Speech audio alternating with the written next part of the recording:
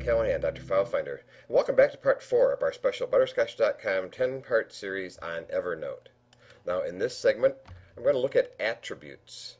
Now each time you create a note in Evernote, certain basic attributes are created. So with Evernote open, click on any note that you have and go up here and click Attributes. Now you can see that in here it shows the title, which I can revise if I wanted to. It shows me which notebook it's in. If I wanted to put an author, I could put an author name there. Here's another place where you can add to tags, so that if there's more things that you think you should have put in that you didn't, because sometimes you make notes on the fly.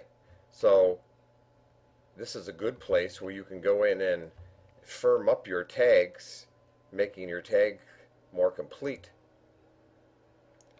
Here's a clipped from segment where you can put the URL to the site where you possibly got the information.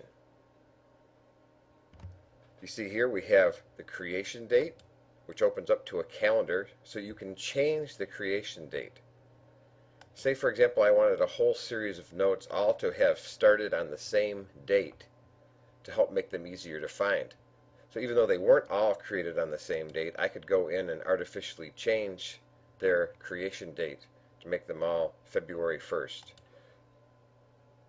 I can also change the time. I can change the subject's date. And if I want, I can put in latitude and longitude and altitude. I think right here I'm about 800 feet.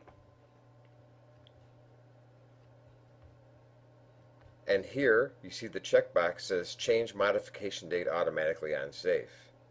So then I say OK. So those are how attributes can be used in Evernote. And that concludes part 4.